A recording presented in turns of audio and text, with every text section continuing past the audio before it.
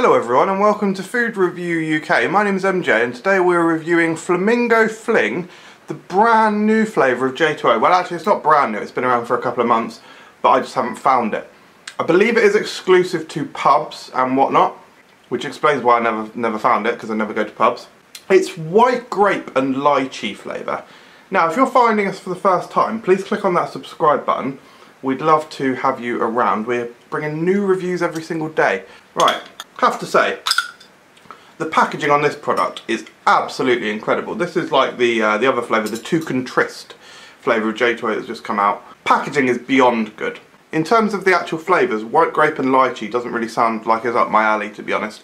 But there's not, I don't think there's a J2O that I don't like. There are obviously ones that I like more than others, but hey, let's try it.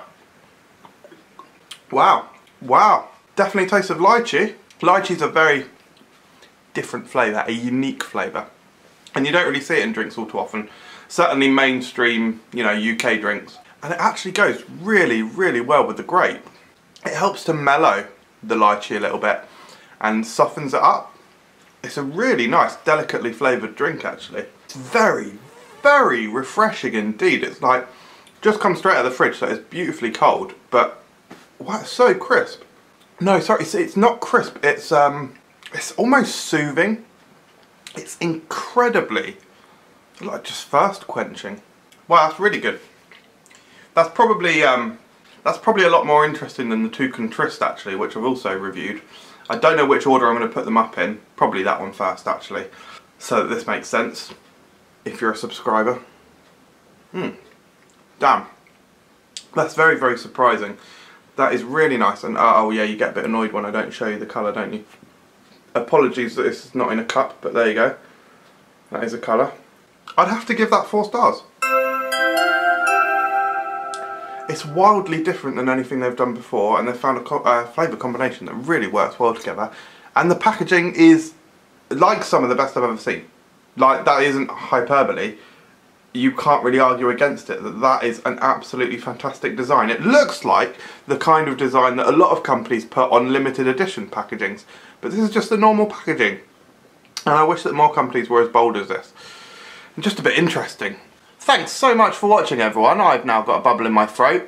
If you are not subscribed to the channel, you probably won't be familiar with when I get a bubble in my throat, but it happens fairly often and I like to talk for as long as possible with the bubble in my throat. So at the end of this video we'll put some clips in, other clips where I've had a bubble in my throat. I often sing a song, I've got a bubble in my throat, I've got a bubble in my throat, and I don't care who knows it. Follow me on Instagram. My personal Instagram is @resourceman, and my or rather Food Review UK's Instagram is @Frutgram rather, it's not @Food Review UK. Hi everyone, I've got a bubble in my throat right now, and I hope that you're enjoying me having a bubble in my throat, because I certainly am. Yeah, cheers. So, thanks for watching everyone, and subscribe for more videos.